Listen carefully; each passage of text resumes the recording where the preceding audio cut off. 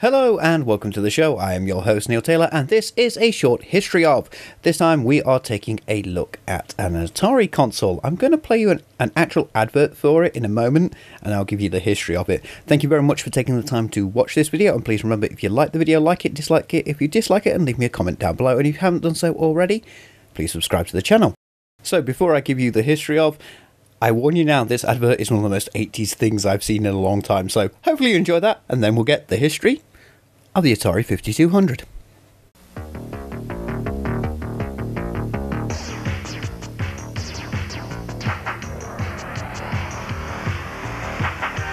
Vanguard sent the beat, Galaxian. Now where you been?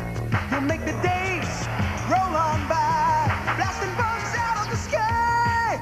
Well, you know deep down that it's gonna be a hummer, 'cause nobody's harder than Atari this summer. Nobody's harder than Atari this summer. This summer, the really hot video games come from Atari. We've got Centipede, Ms. Pac-Man, Vanguard, and Galaxian.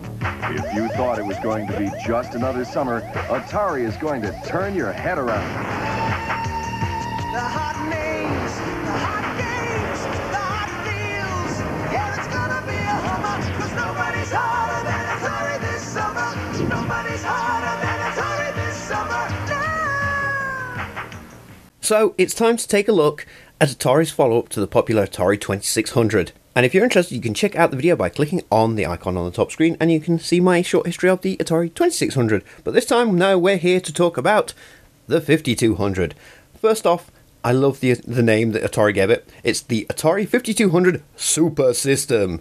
Now that is a console name. The 5200 was introduced in North America in November 1982. Atari had intended the 5200 to compete with Mattel's Intellivision, but it ended up competing more with the ColecoVision instead.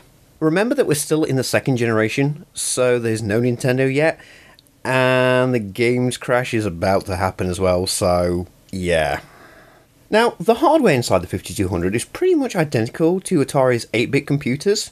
While the hardware is the same though, the software is different and isn't compatible between the two, and possibly a missed opportunity. A lot of tech in the Atari 8-bit computers was originally developed as a second-gen console with the intention of replacing the 2600, but when the system was almost finished, the personal computer revolution hit. With the likes of the Commodore PET, the TRS-80 and the Apple II, Atari's hardware was more advanced than the machines that were out. However, the competition's hardware sold for a higher price, with higher profit margins, so Atari's management had a difficult decision to make. Stay in the console market, and at this time you have to remember that a lot of the home consoles were seen as toys and nothing more. Or should they move over to the home computer market, the PC market, which was seen as the next big thing? So of course Atari went with the home computer market. I mean, it only makes sense, there was money to be made there. What they did was they repackaged the new tech into the Atari 400 and 800. Now yes, at some point I will cover those on the show. Later, Atari would decide to re-enter the console market, the idea being to use a design that matched their original 1978 specs. Now the initial release of the 5200 had 4 controller ports, which was unusual at the time, seeing as most systems only had 2. For the 5200 they designed a new style of controller that had an analog joystick, non-centering, and this would be an issue, a numeric keypad with 2 fire buttons on each side of the controller, as well as keys for start, pause and reset. Now, a little side note, this controller was ranked the 10th worst game controller of all time by IGN, and Next Generation said that the non-centering joystick rendered many games almost unplayable.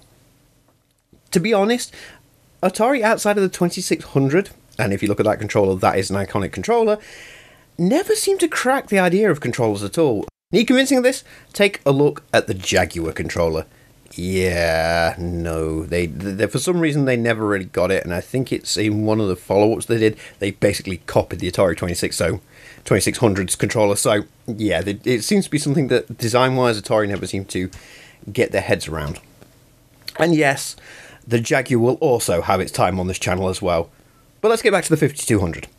Now, one of the innovations that the 5200 had, originally, it kind of gets phased out unfortunately, was the automatic TV switching box. Now this is an RF box that would automatically switch from the TV to the game when the system was turned on. Oddly though, the RF box was also where the power supply was connected in a unique dual power television signal setup, which was similar to RCA's Studio 2 machine.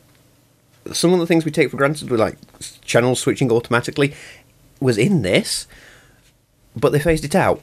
But yeah, very weird that you'd connect your power to the TV signal box as well.